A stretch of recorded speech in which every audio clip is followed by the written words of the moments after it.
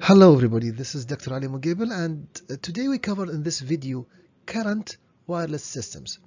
This is part of the wireless communications course, and again I'd like to give some credit to Professor Andre Goldsmith and Professor Henk, as some of the material might come from their resources.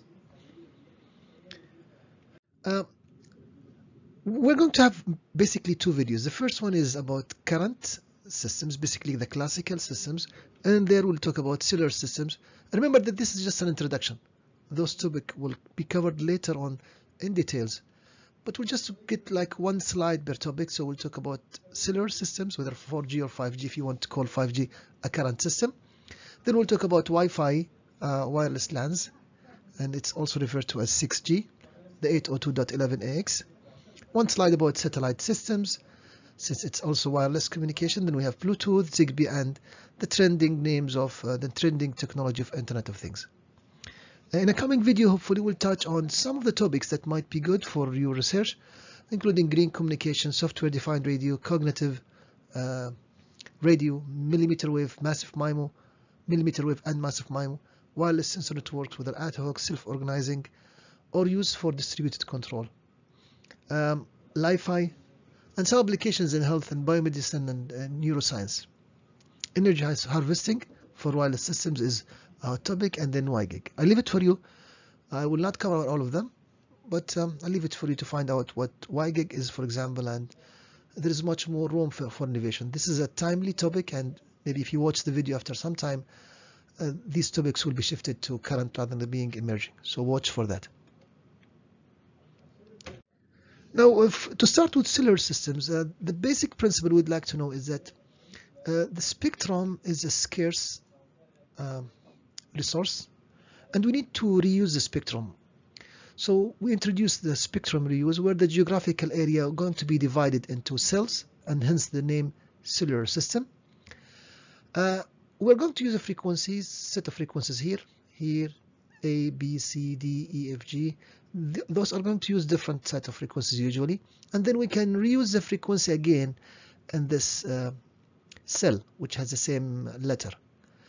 The reason is that we have limited number of frequencies that we can control. So what we do is we limit the power, so the coverage will be limited to the cell. Maybe there is some interference with the adjacent, so we're not going to use the same frequency, and this is going to be used later on here. The principle of reuse, frequency reuse, introduces interference, and it has to be done. We have to divide the geographic region into cells, whether in terms of frequency, time slot, code, space. They have to be different. We have to divide them either in time, frequency, code, and those, inshallah, we'll touch on them later on. Since there is interference between the cells, we have to think about interference mitigation techniques, and of course, whether another thing that comes with the cellular system is the principle of handoff, which means if you move from one cell to another, you'll be served by one base station, and then you'll be handed off to the next base station. All of these topics are going to be covered in details. If we make these cell size smaller so that we can reuse the frequency more, that's also one possibility, one trend where we have femto cells and small cells. Of course, the complexity and the handoff would increase. So keep in your mind that the word cellular is different than the word wireless. Wireless, we have wireless, cordless, and then cellular. Not all wireless systems are cellular, but we'll study the design of cellular systems. So these colors code also show one possible pattern for frequency reuse. Here we're repeating every 7 cells, and here we can see we have 3 different colors. For the 5G cellular networks, the 5G cellular network is characterized by the following, massive number of devices or things, wide spatial existence, the coverage is wide, heterogeneous types of devices, we have all type devices and network elements, high dynamic range of traffic, and high dynamic topology and highly changing topology. The topology refers to how things are being connected together. Now, if you look at this octagon or octagonal shape, you'll find that we have the features that you look at: extreme mobility, low latency, ultra reliability, low complexity, energy efficiency, massive connectivity, high data rate, and then higher capacity. Different type of applications tend towards different type of requirements. For example, immersive experience like augmented reality and online gaming, video streaming requires higher capacity, high data rate. So we speak about almost this region. Now, if you think about, by the way, the block inside is, you can think of that as 4G or previous generations of cellular systems. And then we have instant reaction applications like public safety, autonomous cars, and tactile internet. Requires low latency and ultra reliability and extreme mobility. And then the third type is what we call, if you want everything to get connected, you need Internet of Things, smart cities, and then we have, as example, you have industrial automation. So then you think about massive connection, energy efficiency, and low complexity. In addition to the cellular systems, we can see also at the Wi-Fi. We can look at the Wi-Fi. For the Wi-Fi networks, basically it's usually used to avoid wires with high data rate, like we have inside the homes. You connect to your internet, browser, and so on, or router using Wi-Fi technology. As we mentioned before, there are different types of standards: 802.11ac, X, or NG.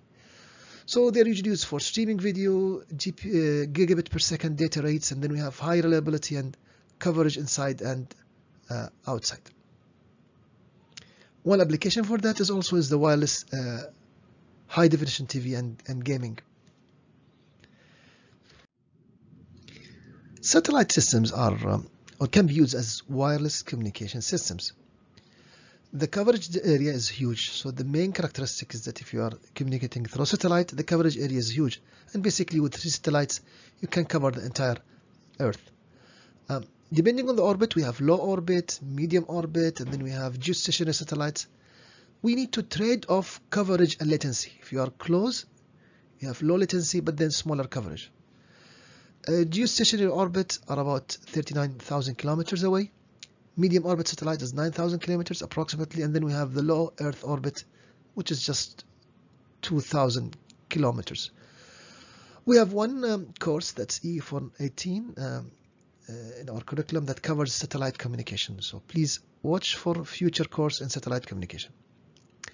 Optimized for one-way transmission, usually, like radio and TV broadcasting, digital video broadcasting, and most two-way communication has to go through low Earth orbit satellite because of the latency. So the mobile system that works on the satellites got into bankruptcy, especially in the early 1990s and 2000s, and now they're coming back. Low Earth orbits have resurfaced with 4G to bridge the digital divide, the areas that are not the mid of oceans and so on, where you cannot have easily base stations. Of course, satellite, when you mention satellite, we think about the global positioning system and other localization systems. So satellite signals used to pinpoint locations, and of course they are now popular in cell phones and personal data assistant devices and navigation devices. Down here I'm just sharing some pictures for you to think about satellites, because many people, they don't know the order of satellites we have. If this is a kind of visualizing, if you think of satellite as dots, then you think about 20,000 dots there. After satellites does its function for about 15 years or so, it has to be to go to the junkyard, which is a space place where we have to leave the satellite in. The amount of satellites and so on created a problem called space junk, which is really a big problem, and we need to trace all these small things. In Saudi Arabia, we have the National Satellite Technology Center, which is located in Riyadh. If you want to know more about the efforts, the national efforts on satellite and the details, then you please visit their website, National Satellite Technology Center. So I'll leave you with this regarding satellites, and we'll move to the next technology. Bluetooth. Bluetooth maybe is very familiar to you, but now I just want you to know that there are different versions. Even if you know it very well, there is Bluetooth version 5.2 as of 2020, and now we're at 2022. So the versions keep improving, It basically was for cable replacement radio frequency technology. It's a low cost. It is meant to be for short range because you need to trade cost with the coverage. So the new versions are extendable to about 100 meters. And then, of course, we use the ISM band, which is 2.4 gigahertz, which is very crowded. And of course, we can have data channels, which is on the range of 700 kilobits per second, and 3 voice channels up to 3 megabits per second. Again, this could change with the version. So if you are watching this in a future date, you might need to update these numbers. The technology is widely supported by telecommunications, PCs, and consumer electronic companies. And now almost everything, all devices have built-in Bluetooth. It's very low cost. Few applications go beyond cable replacements. All right, now Zigbee, you can think of Zigbee as an industrial version of Bluetooth, and it is the standard is IEEE 802.15.4. So whether you read this or that, it has the same reference to Zigbee. It's used for low rate, low power, low cost, secure radio. It's complementary to Wi-Fi and Bluetooth. The frequency band used, as you can see here, we have some of the low frequencies in megahertz, and also 2.4 gigahertz is there. Data rates is, we mentioned it's low, 20 kilobits per second, 40 kilobits per second, and 250 kilobits per second. But remember, there are lots of applications that does not require high data rate, including sensor sharing its pressure or temperature with the center. Range, we speak about 10 to 100 meters. It can be more, of course. Support for large mesh networks. This is not there in Bluetooth. Now we have lots of sensors connected in industry, so Zigbee would be an option. Support for low latency devices, and the technology used is carrier sense multiple access collision avoidance. We'll touch on this later on, so just don't worry about it. And applications like light switches, electricity meters, traffic management, and other low power sensors. The next technology that's coming on the horizon is the Internet of Things, and basically the terminology is used now widely. You have Internet of Trees, Internet of Things, Internet of, you just name it. So basically the idea is it's not just connection between human, we'll have connection between machines. So we have M2M, which is machine to machine, and once these devices start talking to each other, then we'll have lots of devices to be connected machine to machine. And to quantify the increase of data rate, and we use the CAGR, the compound annual growth rate, to show how in different feeds, different site, different locations, conditions, the resources required are increasing, and then we have billions of machine to machine being connected by 2022. We have about almost above 14 billion devices. So what's Internet of Things? It enables every electronic device to be connected to each other and the internet. It includes smartphones, consumer electronics, cars, light, clothes, sensors, media, medical devices. Value in IoT is data processing in the cloud. So everything would be processed in the cloud. We have sensors everywhere, and this picture shows you that we'll have different requirements. Usually for these sensors, we are not after very high data rate, low data rate, and we need to save energy. We need to have green communication. We need to reduce the energy consumption. So this is in a nutshell some of the technologies that are existing. You might already heard about them, and these are their applications for Internet of Things. I'm sure by now you are very familiar with the terminology: healthcare, industrial, and others. In the coming video, please be with us. We'll be speaking about more emerging systems, including massive MIMO software-defined radio, wireless sensor networks, and the likes. So keep tuned, and we'll see you then. Thank you for being a good listener.